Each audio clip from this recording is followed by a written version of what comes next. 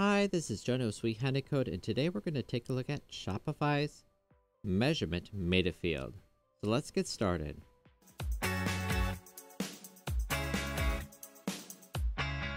Alright, so let's go into our Shopify admin. Now please note there was an update to Shopify, which means the settings will look very different. So when we click on the settings now, it comes up as an overlay, which is neat and tidy. From here, we're going to scroll on down to the meta fields area and click on it. And I'm going to click on products next. Here you can see the example meta field I've created for the measurement meta field. Let's click on it. There's a few different options for measurement. There is weight, volume, and dimension.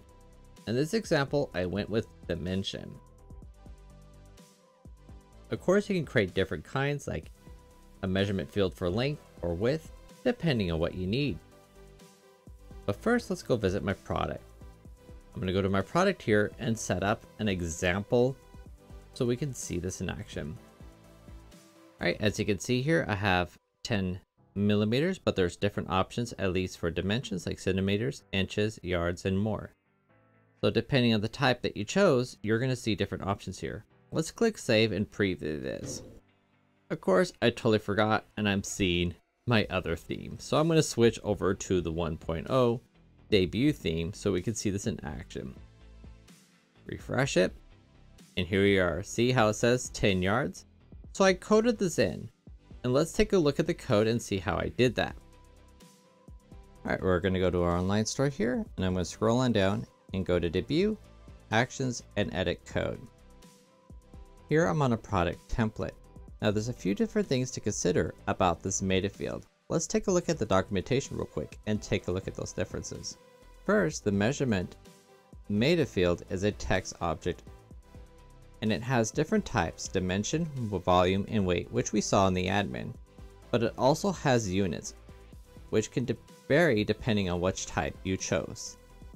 And then there is value, which would be the number you entered in for that measurement. Each of these are important if you're hand coding this in. Now let's go take a look at the code I did write for this example. There it is. Here's where I wrote out that example.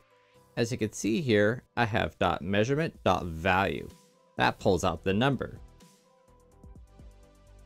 Then I have .measurement.unit, which display the units based on which setting we chose. Let's take a moment and see how this looks in an online store 2.0. So I have Dawn here. I'm going to go to customize. I'm going to go to a product template. And because measurement is a text field, I'm going to quickly get rid of this one that has an error and add a new text block. Now I want to bring in my dynamic source for measurement and click save. Oh, let's try to get rid of this text real quick. Oh no, I deleted it all. Don't worry, let's bring it back. Dynamic source and measurement and click save again. There we go.